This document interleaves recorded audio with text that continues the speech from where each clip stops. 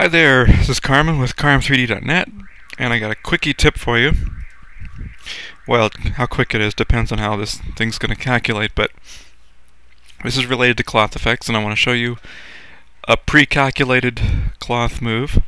I got the cloth coming down on a ball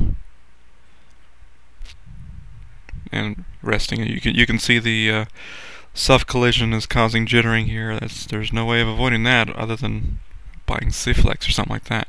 But I'm going to back up here, and I want you to notice that this collision object, well, actually both of these, are the primitive types. I'm not using any of the object's polygons for the collisions.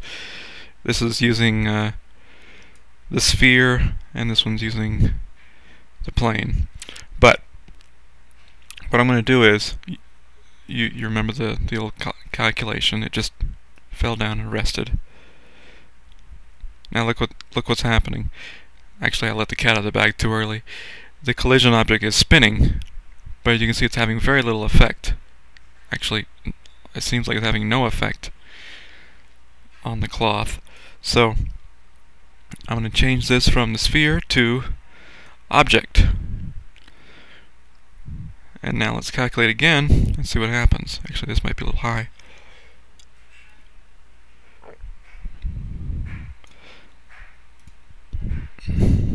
Calculate.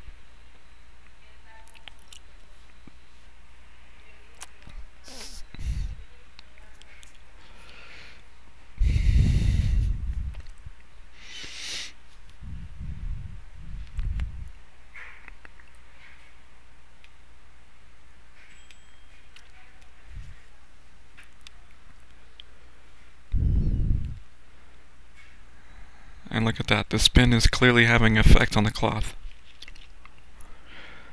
So the whole point of this little video is basically, while these primitive collision objects save calculation time, they may not get you exactly what you need if friction related things are important to you. So just keep that in mind. Take it easy.